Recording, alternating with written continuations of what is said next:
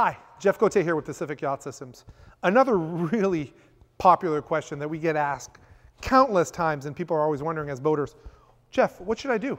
Am I going to go rigid or am I going to go flexible, and what's better? Well, here we've got an example of a panel right in front of us. This panel is 120 watts. And lo and behold, this is also a 120 watt panel. They're both 120 watts. One is rigid and one is flexible. You can see the difference of the flexible panel. You know, it's about the thickness of a dime, right? They're both producing 120 watts. So they're both actually mono panels for the size. And so as an owner or a boater, you've got to ask yourself, well, why would I actually want one over the other? The mounting options for a rigid panel are more limited on a boat. It's not obvious where you're going to mount a rigid panel on a canvas or on a hardtop. You're going to need to create some sort of structure.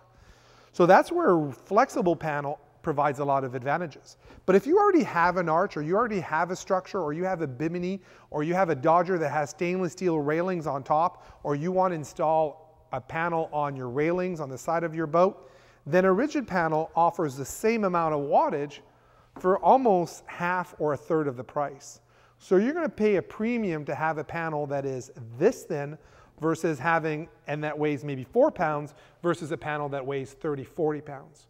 So that's sort of the choice that you have in making a decision for your boat. Am I going to go with a flexible solar panel that is exactly the same size as a rigid panel? The only difference is the weight and the mounting options are easier with this than with a rigid panel.